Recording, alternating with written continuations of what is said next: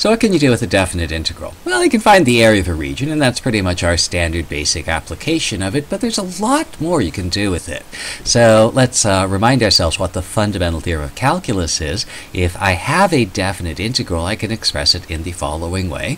And the things to note about this formula, our definite integral is equal to f of b minus f of a. Well, that's just the change in a function value over some interval.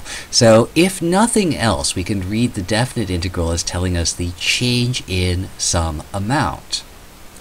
What's the amount? Well, the other part of the fundamental theorem says that capital F prime of x is f of x. In other words, this function is, if we differentiate it, going to give us f of x.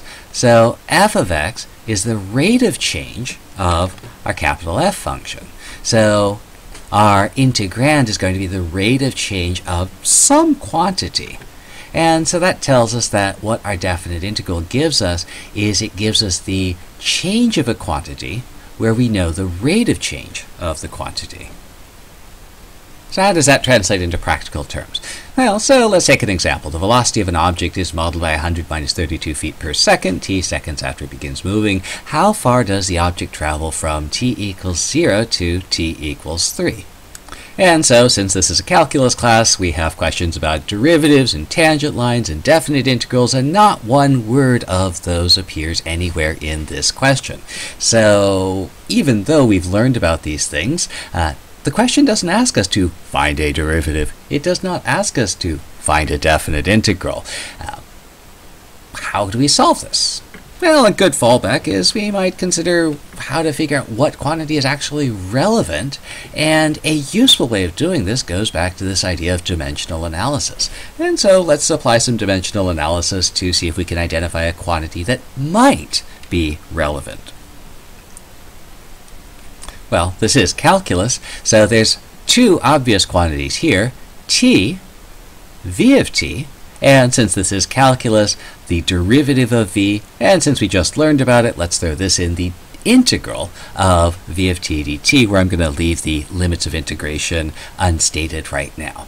And the virtue of dimensional analysis is we can look at the dimensions of these quantities, and if the dimensions don't answer our question, how far? If the dimensions aren't relevant to that answer, we know the quantity itself is not what we're looking for. So let's go through those one at a time. So t is time measured in seconds, and so that is something that's measured in seconds, definitely not going to be something that answers the question, how far? V of t, well, there's our function. It's measured in feet per second, feet over second, and that sounds more like a velocity. In fact, we're told that it's velocity, but that does not answer the question, how far? So again, this is not going to be relevant. V prime of t, that's the derivative of v of t. So remember how that's going to be measured. That's going to be units of v of t, feet per second, over units of t, seconds. And that's going to work out to be feet per second squared. Now, you might recognize that this is a unit of acceleration, and that's great because it tells you that if the problem asks you about acceleration, this is what you want. On the other hand, the important thing is that you should recognize this as not an answer to how far. Whatever you measure how far in, you know it's not feet per second squared.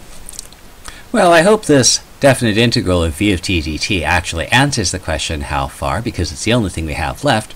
But let's not just rely on hope. Let's look at the units that we're measuring the quantity in.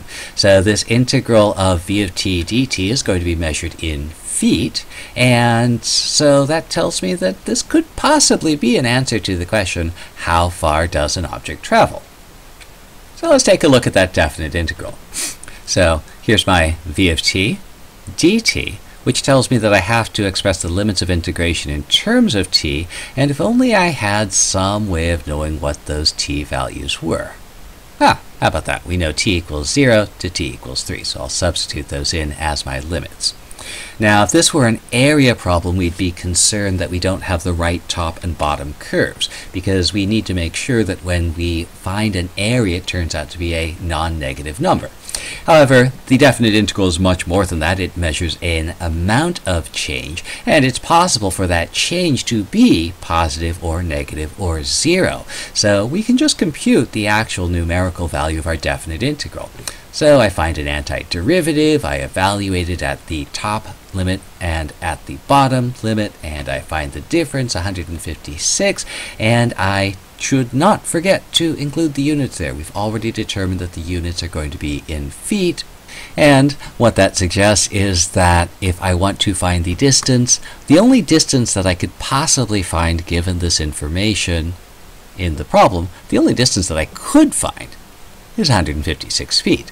And this is going to be the change in how far we've gone from t equals 0 to t equals 3, which makes a perfectly good answer to this question.